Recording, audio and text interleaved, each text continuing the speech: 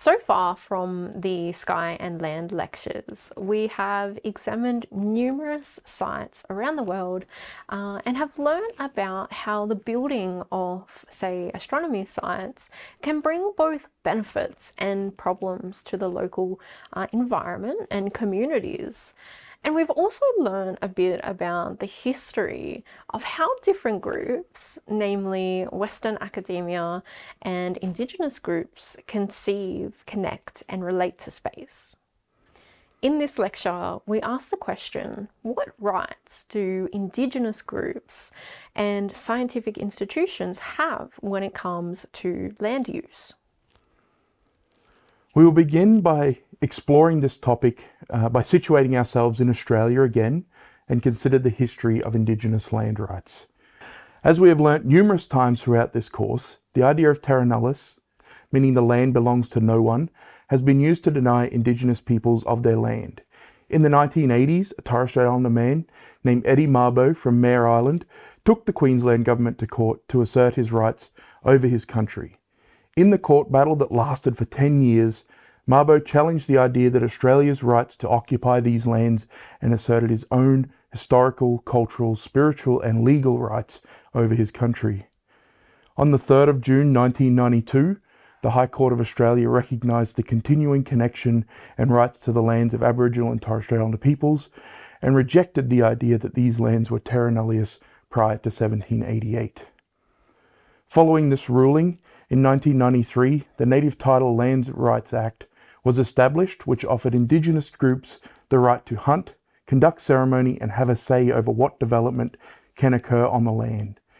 In return, the Indigenous groups must be able to provide evidence of their ongoing connection to the land over which they claim.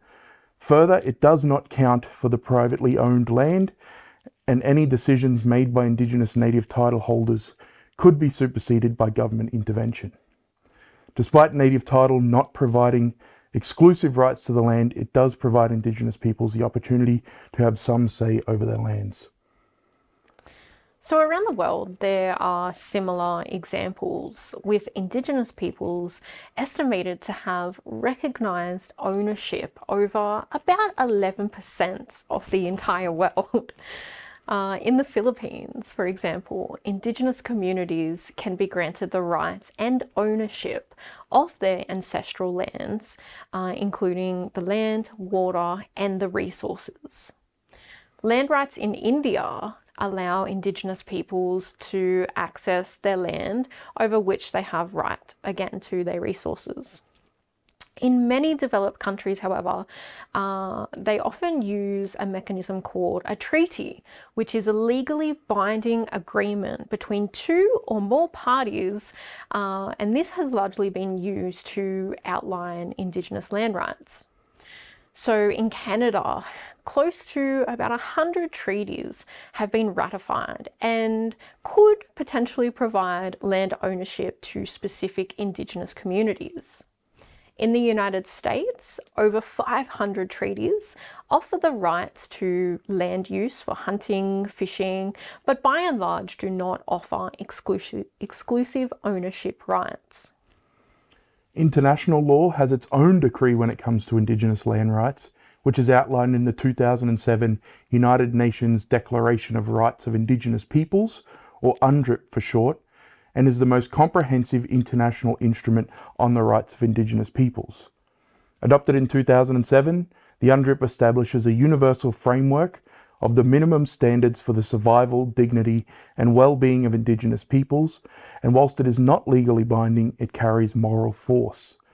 Specifically, Article 26 of the UNDRIP states that Indigenous peoples have the right to the lands, territories, and resources with which they have traditionally occupied. So the legality of Indigenous land rights is complicated, to say the least, and it's difficult to navigate for organisations or governments wanting to build facilities on Indigenous lands. However, there is a concept also called social license to operate, and this refers to the set of behaviours and practices that are acceptable to a company or industry by its employees, stakeholders, and the general public. In the case studies we have examined so far, we have seen some instances where the social license of some observatories have been brought into question by local communities, groups, Indigenous communities, and in some cases environmentalists. Irrespective of the unclear nature of Indigenous land rights, it is vital to the success of any scientific endeavour to operate for the betterment of all, not just for some, in order to satisfy the social license.